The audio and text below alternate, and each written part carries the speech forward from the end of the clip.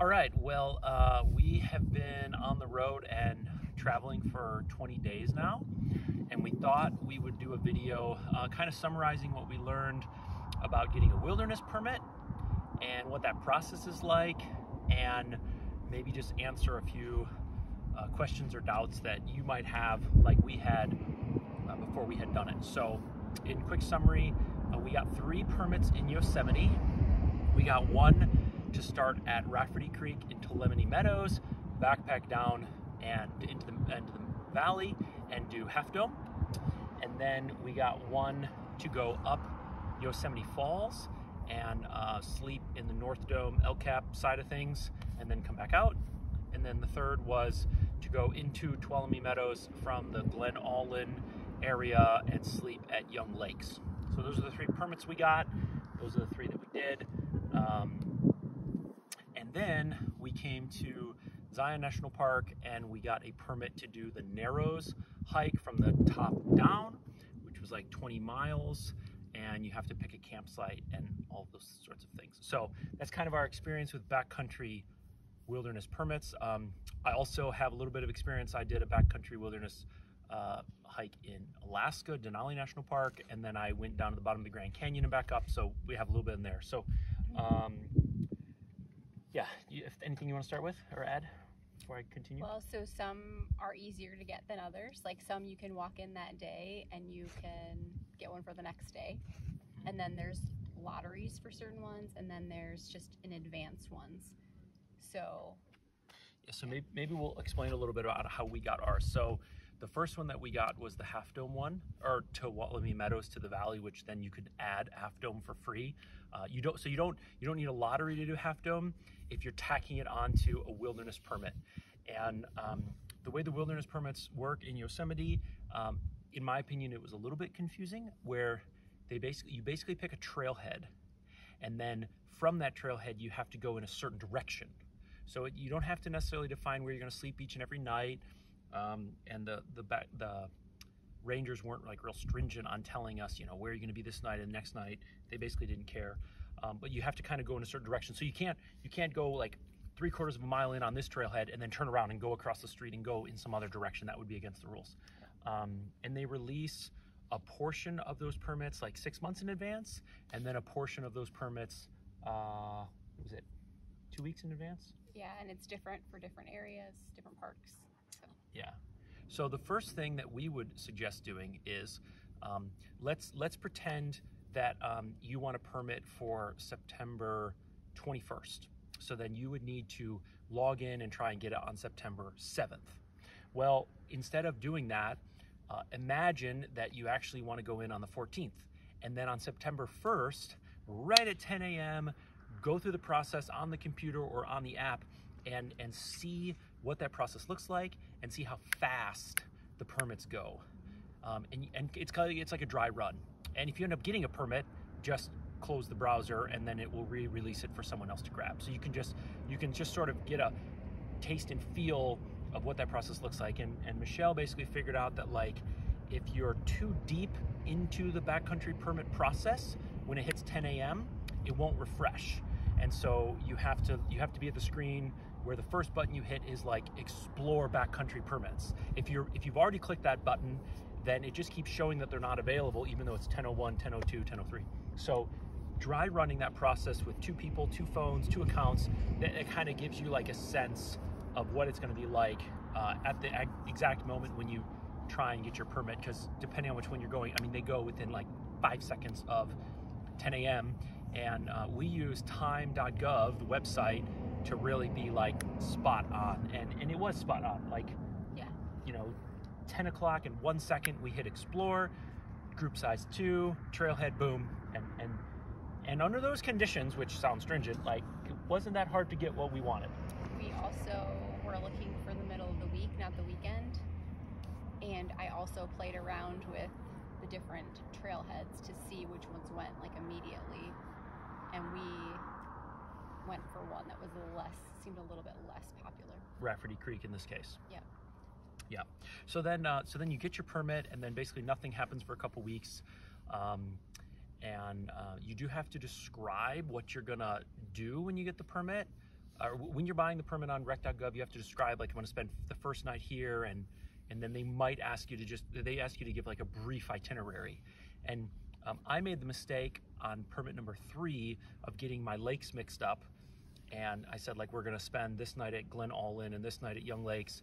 And they actually like froze my permit and said, like, basically you can't do that unless you cross the country off trail. Is that really what you meant? And so I went in and edited it, and then they gave it to us. It was no problem, but they do read that, even though it's kind of a manual visual thing that somebody's reading. And they will help you as well in the permit office. Yeah. The rangers can help you, make more of a plan if you need to, but you did have to pick that first night. That was the one that they expected you to know. Yep. And each trailhead has like different specific constraints. So like if you're coming in from the valley, it says you have to stay at Little Yosemite Valley campground. If you're coming from Tuolumne Meadows, it says like you have to get past, I think 4 miles of trailhead distance and 1 mile of air distance to the road, things like that. So just read that specifically. Yeah, so then we got to Yosemite, and they will not let you pick up your permit more than a day in advance. So if you're going in on a Monday, you can pick it up on a Sunday or on a Monday. And that really annoyed me. Like, it just feels kind of archaic, and it's like you're going to pick up this stupid piece of paper. And anyway, but after doing it a few times, I kind of began to realize perhaps why they're doing it. They want a face-to-face interaction. They want to make sure you understand some of the rules and regulations.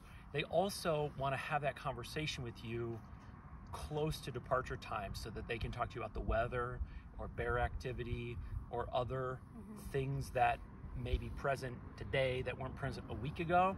So I kind of grew in my understanding of that, although I still didn't like it, because like for the Narrows, we kind of had to make this extra trip all the way over the visitor center from the east side just to pick up the permit. And and the permit has additional information on it. It has like the size of your group, the entry date, and some specific requirements that you have to sign and the ranger signs. And then that's kind of like a binding contract that you have to keep, they ask you to keep with you.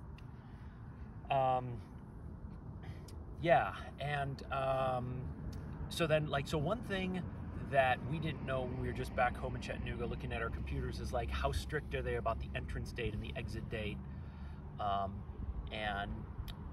The simple answer is that basically nothing in the backcountry process was enforced at all.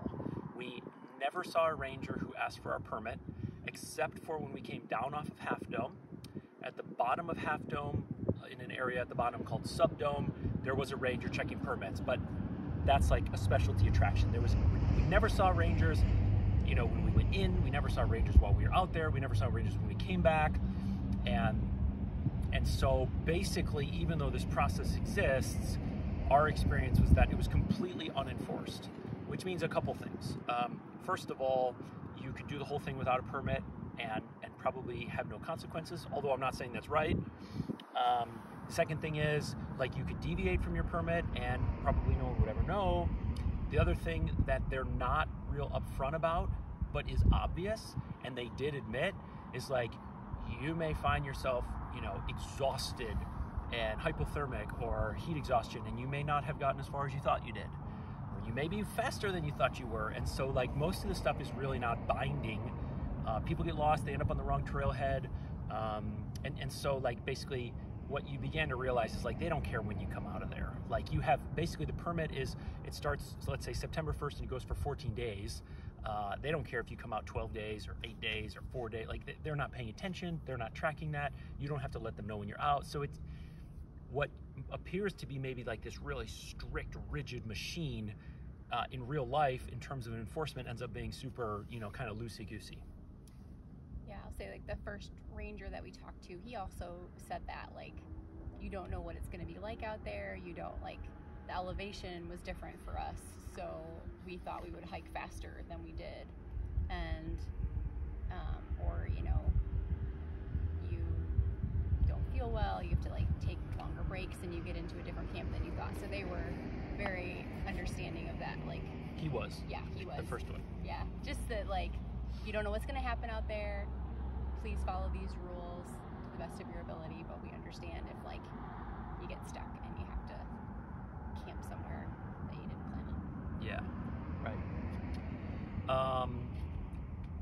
Yeah, so the next thing is the information the information that you want to have and know for a backcountry experience, I would say is a little bit obscure. So the easiest example to note is camping near Half Dome.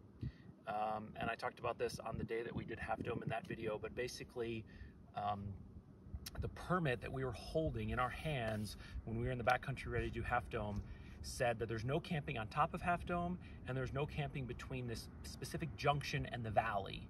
And so that made it crystal clear to anyone who reads English that you can camp along the Half Dome Trail, which is like a 2-mile section between the top of Half Dome and this junction, the junction of the John Muir Trail and Sunrise Creek or something like that. So, and yet we were so surprised that the contract seemed to indicate that you could camp there because we thought that would be protected and you know, no camping here. And we even talked to some other backpackers who said like, oh yeah, you're not allowed to camp up there, you'll get in big trouble. And then we studied it, and it's everything on the contract is written, you know, kind of by a lawyer. Like, it's very precise, it's not sloppy. The way that they document camping in the High Sierra camps is like crystal clear. So yeah, we decided to camp on the Half Dome Trail, and we were way off trail. We followed the procedures about, you know, we were like 300 feet off trail, out of sight, not near water. I mean, a durable surface, but we kind of felt like, boy, it almost feels like this isn't allowed. So hiking, getting closer to the valley, we ran into not a ranger, but someone who's working on like the bathrooms and kind of like I think I asked him, I said, hey, are you a ranger? And he said, yeah, basically, but not officially. And I said, oh, okay, can I ask you a question? Are you allowed to camp on the Half Dome Trail? And he's like, no, absolutely not. And I was like, oh, really? Like, why not? He's like, well, let me see your permit. And we read it together. And he's like, well, that's why. And I was like, well, that reads that it's allowed. He's like, oh, no, it's just worded funny. It's not allowed. I worked in the permit office for years. We told everyone you can't camp there. I was like, okay, weird. So then when we went to pick up our second permit to do Yosemite Falls, I went in and I asked the ranger, I just said, hey, just a question about camping on the Half Dome Trail. And I showed her the verbiage on the contract, and she acknowledged that it seemed to indicate that camping there was fine. Then she took me over to the National Geographic illustrated map that they use for planning, and there's like this purple area which is shaded along the different trails where there's no camping, and where we wanted to camp, where we did camp, was not in the purple shaded zone. And so she kind of was like, well, I guess if you want to, you could. And she was like real nonchalant about it, as if like she'd never been asked that question, which we found surprising. And we kind of realized that like so many other things in life, there's the rule, which is like precise, and then there's the application or the enforcement of the rule that kind of gets gray. And I think, I'm not certain about this, but I think rangers sort of overextend a little bit what like kind of the letter of the law says, because it makes their life easier, which I kind of get, and I'm not really blaming them for. It's just kind of our observation. But anyway, it's like you talk to 3 rangers, you get 3 answers, and then the literature says something else entirely. And so that's, I don't know, that was frustrating because we were really trying to do the right thing. Yeah. And we also knew that climbing up Half Dome was like a big physical thing, and so we wanted to be as close as we could because it was going to be a long day. We also had like the rest of that day to like get down to the valley, which was 6 miles or something like that. Yeah, and so then maybe one or two last things to say. So we interacted with like 7 rangers in total in Yosemite, in Zion, getting permits, asking questions, and I would say that basically 6 of the 7 were pretty grumpy and unfriendly and unhelpful. The very first guy we met was super nice, and he told us all the rules. You know, I mean, he wasn't like lazy about it, but he actually said at the end, he's like, and don't forget to have fun. You know, I feel like we're always just telling people what to do and not to do. Like, don't forget, it's beautiful and have fun. But the other 6, like, were really, it was pretty unpleasant experiences. And we never had done anything wrong, but just the way we were treated, you know, it just felt like pretty unpleasant. And at first, we were trying to figure out, like, what is this? Is it just 1 or 2 grumpy rangers? But we kind of ended up realizing in the end, I think, that rangers are not that fond of backpackers. I think that they recognize that backpackers are going out into a place where they're not going to be supervised and no one's really going to keep, you know, track of them. And then whatever they do out there, it's going to be kind of anonymous, like if they make a mess or, you know, they don't bury their poop or whatever. And so they kind of almost, we ended up realizing, like, we were kind of being treated as like a liability. Like, oh man, like, I might have to come and rescue you because you didn't bring enough water, you know? And so they just see you as like a risk. And I mean, that's just our impression. We may be wrong, but we also realized that, you know, a lot of rangers probably started out in life loving nature, loving the outdoors. And then because, you know, of all these permits and regulations and people doing things they're not supposed to do, they kind of turn into like wilderness cops, you know, like they're not teaching people about the flora and the fauna. They're like, let me check your permit, or you're not supposed to be up here, here's a ticket. And so we have a certain amount of sympathy for, you know, their attitude and their frustration, you know, if we're right in that assumption, which we might not be. So that was kind of sad to see, because I'd not seen that before, and you know, maybe COVID and certain circumstances made it worse, but we talked to other people along the way who told us stories of, you know, search and rescues where rangers were out all night long looking for someone who, you know, forgot to check back in and let them know that they're really safe. And so I can understand that rangers see people as like, oh great, I'm gonna be searching all over the backcountry for your butt, even though you're at a hotel somewhere and you didn't let us know, you know, your family's calling and, you know, freaked out or something. So, yeah, and then maybe like one other thing is like, so the backpackers campgrounds in Yosemite, basically the rule is that like if you're going in on September 2nd, then you can spend September 1st that night at the backpackers campground the day before. And then if you come out on the 10th, you can spend that first night at the backpackers campground. So 2 nights per backpacking experience. And the campgrounds weren't that great. So basically, what did it cost to stay there?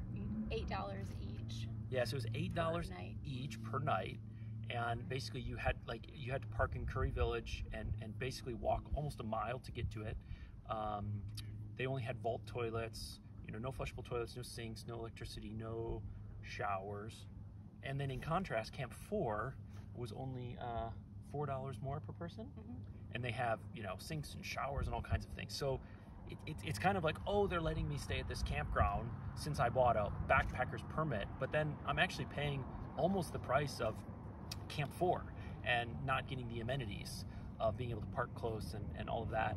And so it's kind of just like, oh, they're not really treating backpackers that well, are they? And then there was like outdated information. We were going to stay at White Wolf Backpackers Campground, and when we mentioned that to the ranger when we were getting our permit, they're like, oh no, that's closed, you can't stay there. I was like, oh really? Oh, we didn't know it was closed. Well, White Wolf Campground's closed, so of course the Backpackers Campground's closed. So, oh, we didn't know that. And so all of a sudden we're in this bind where we wanted to stay up in the meadow, and you know, we kind of couldn't the night before, and like there's just not a lot of empathy for that kind of stuff. And anyway, maybe last comment, unless you'd like to add something, but like when you're in the national parks, you kind of trying to, okay, I'll give you an example. Like when you're in the petrified forest, it says the removal or collection of petrified wood is strictly prohibited and punishable by law. Okay, so it's like this super strict, don't do this. Then in other places in the same park and in other parks, it says like, you know, collecting of firewood prohibited. And then in other places it says, you know, no camping. And in other places it says, please keep off the grass. And in the bathrooms it says, you know, please keep 6 distance and keep your mask on, even though COVID's over. And in other places it says, please wash your hands. So you have like all of these, you have like this spectrum of desires from the National Park Service of like do's and don'ts. But then within this list of do this and don't do this, there's like this variance in like severity. Like they really don't want you to take petrified wood, but then like it says, you know, please keep off the grass. It's like, well, do I have to keep off the grass? Like, I really would like to go sit on that grass, you know. Or they say, like, please camp on durable surfaces. Well, do I have to? Is it strictly prohibited? You know, like if I really want that site over there because it's lush and beautiful in the view. And so as someone who is trying to follow the rules, it's almost like, well, like, how much do you really mean this? You know, and I don't know, it's a little bit vexing, and it also feels like you can't talk to rangers about it because they just treat you like you're gonna go ruin the backcountry. You know, you're gonna feed the bears and you're gonna step on the lichen and you're gonna leave poop all over and like you're just creating problems.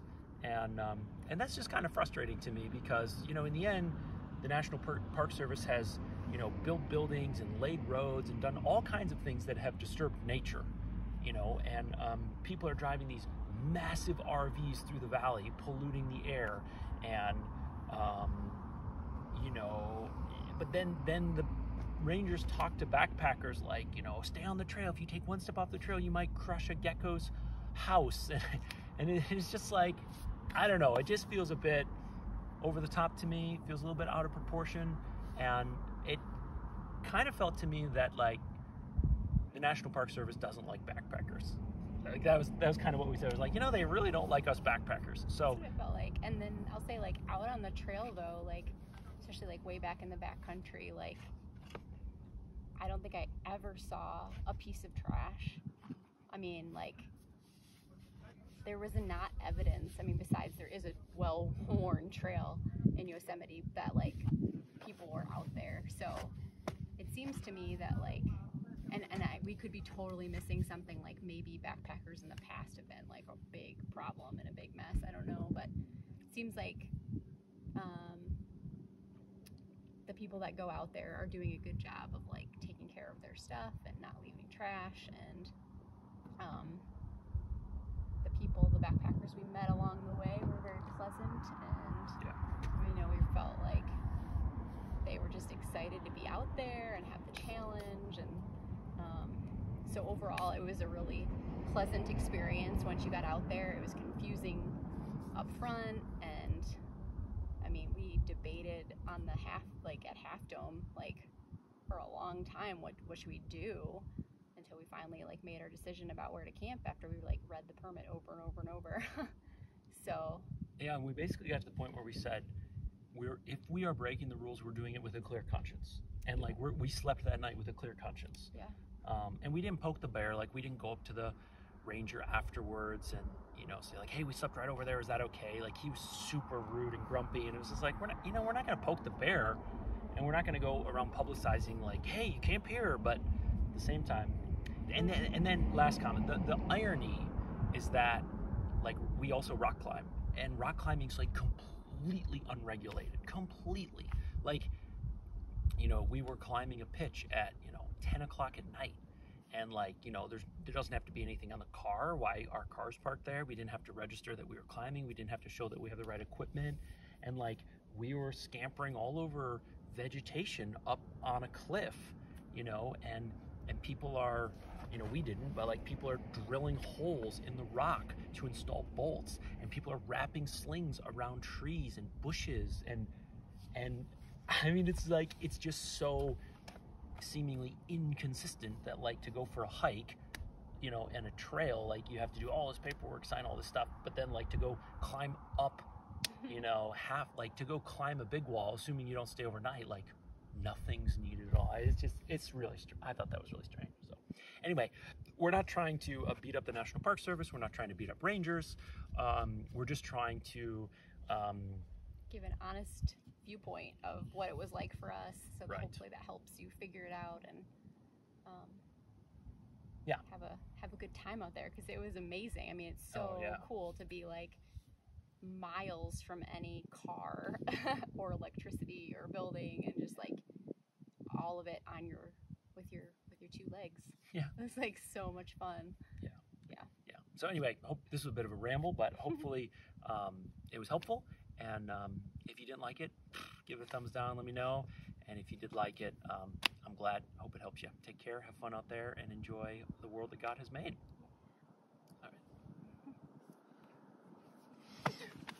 What do you think it was? 18 minutes? 20. 25.